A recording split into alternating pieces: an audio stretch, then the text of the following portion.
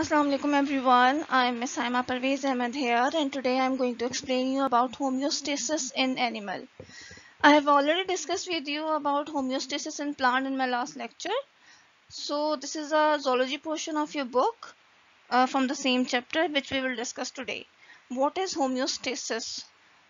The word homeostasis arises from two words: home, the place to live, and stasis, to maintain.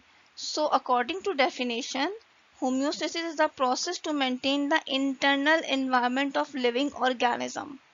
How any organism can maintain the internal environment?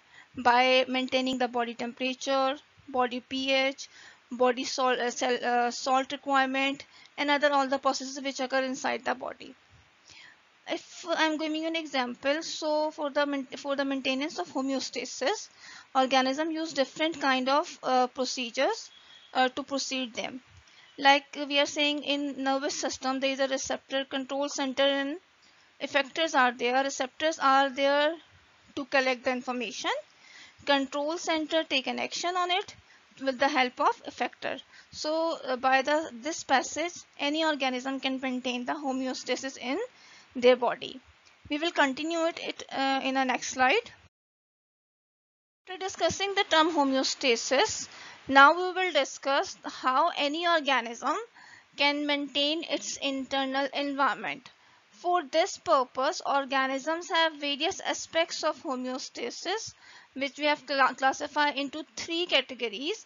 The first one is osmoregulation, the second one is excretion, and third one is thermoregulation.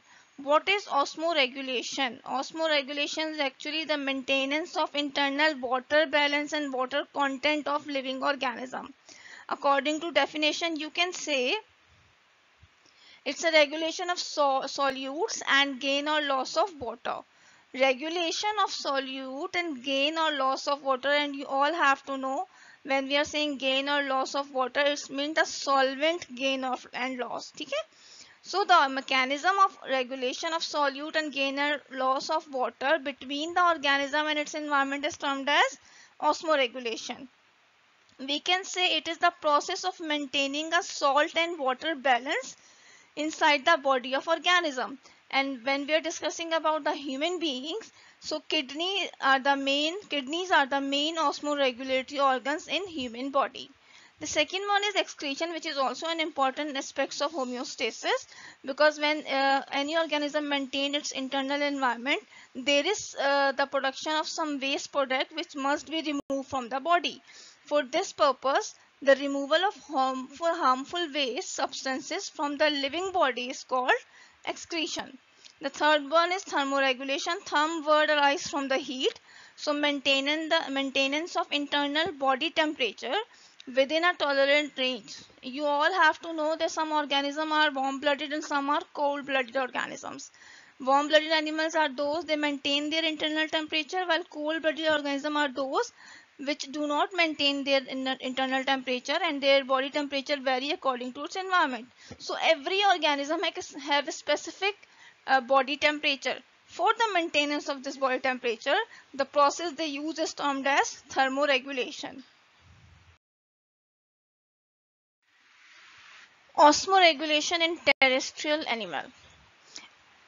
To maintain the constant water balance is the key of success of survival for the terrestrial animals, because they are losing water already with the process of evaporation and the loss of water, which causes dehydration in them, because we all have to know that terrestrial animals live in dry places. So the maintenance of water balance inside the body of organism is quite important for them. How they release the water? Mostly terrestrial animals lose water by evaporation from respiration, process of respiration, and body surfaces, excretion in the form of urine, and elimination in the form of feces. So these all are the processes they are using for their survival, and which may cause the dehydration. To avoid this dehydration, they maintain their water balance in the body, and for this purpose they are using different strategies to maintain it. The first one is waterproof body covering. What is meaning by it? Waterproof body covering. Waterproof body covering which make these organisms to reduce the loss of water from the body surface of these organisms, like reptiles, birds, mammals. They all have a waterproof covering which is known as keratinized epidermis, right? This keratinized epidermis protect them, which is made up of a cuticle, protect them from the loss of water. The second one is use of metabolic water. Use of metabolic water, some mammals like camel, kangaroo, rat, these kind of mammals make use of these wastewater during the breakdown of food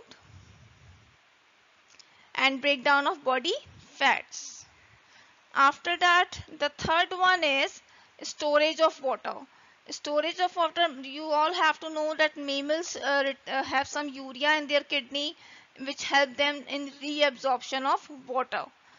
So these all things are help them to maintain their water content inside the body. With respect of these contents, they all have an amniotic cavity. What is amniotic cavity? This is cavity which is present in the mammals, and it protects the embryo of mammals because it's a water filled cavity and provide moisture to the eggs and young ones of the organisms. And hydrobiosis, it's an ability of organism to tolerate dehydration for a certain period of time, not all the time, to maintain or tolerate the dehydration process for a certain period of time. This is called anhydrobiosis. So these all are the different aspects which help arthropods or terrestrial animals to maintain their process or their body osmoregulation, or you can say to maintain their water content inside the body. Osmoregulation in aquatic animals. How aquatic animals maintain their osmoregulation while they already live in a water? So the first thing come in our mind that they already live in a water, so there isn't any loss of water required in their body, but they have some issues regarding their maintenance of osmoregulation. We have categorized these organisms into two categories. The first one is freshwater animals. The second one is marine water animals. Freshwater animals, freshwater fishes, they have a high salt concentration in their body and they should maintain it, because if they lose the salt or they take in too much water which dilute it, so this factor may cause the death of these organisms. So mostly they expel the water and retain salt in their body to maintain their osmoregulation process and maintain their water content. It's occur in a freshwater animal, while in marine water animals they already live in a salt water, so their body fluid contain less salt concentration according to their environment. So marine water animal adopts different kind of adaptation to maintain it, and it's easy for them to survive in a marine water. According to this, we have categorized these fishes into two categories: bony fishes and cartilages fishes. Bony fishes constantly lose water through their surface by osmosis, body surface by osmosis, and cartilage fishes, mostly cartilage fishes, maintain low internal salt concentration than that of a seawater. So these all are the mechanism these fishes use to maintain their osmoregulation.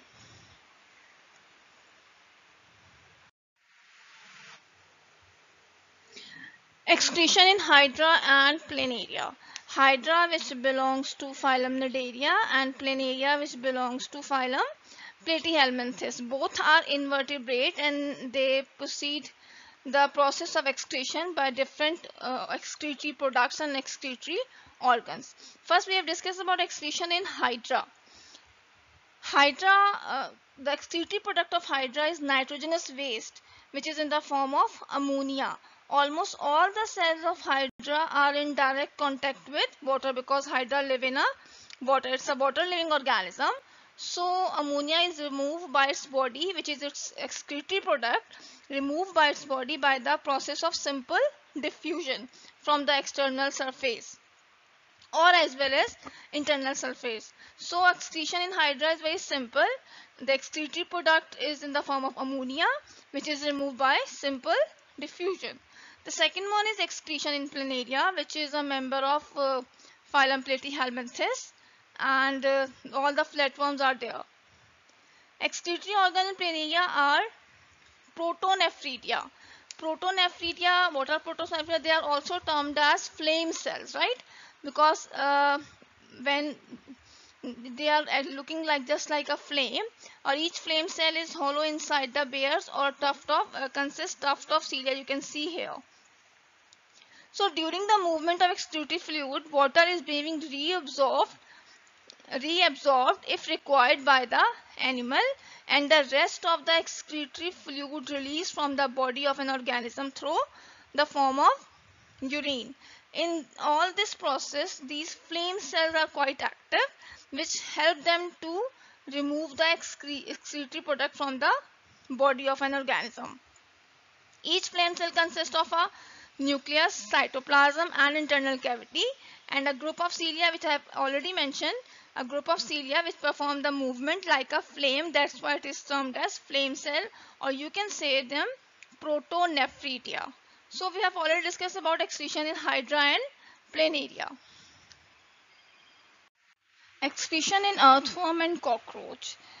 Earthworm, which belongs to phylum Annelida, while cockroach belongs to Insecta, right? It includes insects. What are the excretory products and excretory organ of these organisms? First, we have discussed about the earthworm. Earthworm is having a Metanephridia as an excretory organ. These Metanephridia, which are arranged segmentally in each segment, you can see it here. These all are covered with capillaries, which help them to absorb the waste product and release from the body. These Metanephridia have two types of opening, internal opening and external opening.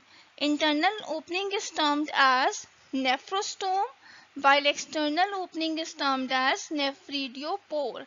From this external opening or nephridiopore, the urine is passed out from its body, which contain different kind of excretory products. So what are the excretory organ of the earthworm? Metanephridia. These are present in each segment. It consists of a two opening, internal and external. Internal opening is termed as nephrostome, and while external opening is termed as nephridiopore. After that, cockroach which belongs to class Insecta. It consists of a Malpighian tubules. You can see it here with the help of my pointer. These Malpighian tubules help them to excrete the waste product from their body. These arises from the junction of midgut and hindgut and help them to excrete or discharge the waste product, which are in the form of uric acid from the body, collected in a rectum and then released from the body. So excretory organs of earthworm are Metanephridia. Excretory organ of cockroach are Malpighian tubules, which release the excretory products from the body by the passage of rectum. Clear about it, beta? We will continue the process in next class slide. Excretory products of animal. As we all have to discuss about the process of excretion in different organisms like Hydra, cockroach, Planaria and earthworm. Now we will discuss about the excretory products of animal. Mostly it is based on amine group or nitrogenous basis. Mostly the excretory product based on amine group, and we have categorized into three categories. Either it's ammonia, urea and uric acid. Ammonia is excretory product of animals like bony fishes and aquatic animals. Urea is excretory products of mammals, amphibians, shark and some bony fishes, while uric acid is an excretory products of birds, reptiles, insects and snail. What is the difference between ammonia, urea and uric acid instead of their structure? Ammonia, first one is ammonia. It is a nitrogenous waste which is highly toxic, and if it is remain in the organism, it may produce some wear issues. So every organism which are having an excretory product of ammonia, its toxicity is reduced when they dilute it with a large quantity of water. and its removal is also required a lot of water. That's why it's an excretory product of aquatic animal. They already live in a water. Second one is urea. Urea is less soluble in water and it can be tolerated by an animal. So organisms like mammals, in which we all are included, they cannot afford the loss of lot of water during the excretion. So this nitrogenous waste in the form of urea easily released from the body. The third one is uric acid, which is excretory product of birds, reptiles and insects. It's a comparatively large molecule based structure as compared to urea and ammonia, and it required ATP or energy to remove from the body. Right, beta? These all are the excretory products: ammonia, urea and uric acid.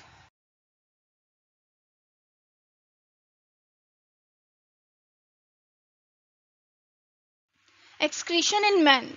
After discussing the process of excretion in different organisms, now we are moving toward the process of excretion in men.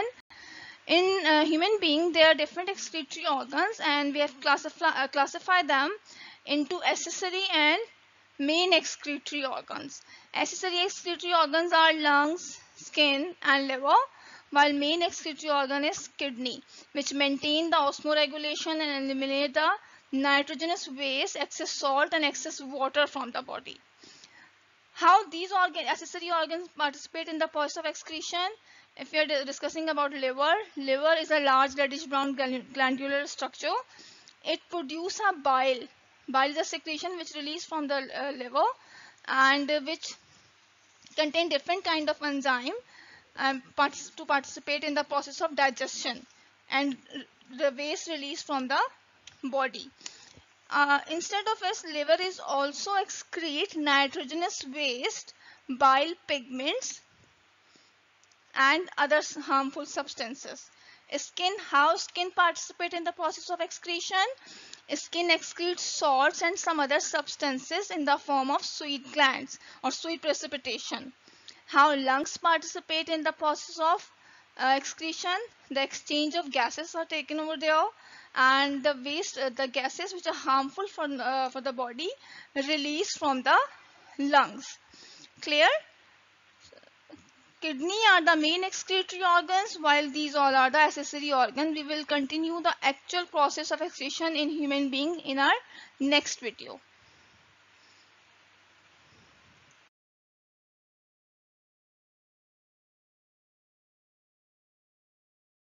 In next slide or next presentation, I will continue the excretion in human. So if you have any kind of query, you can ask and comment on my video. Thank you so much.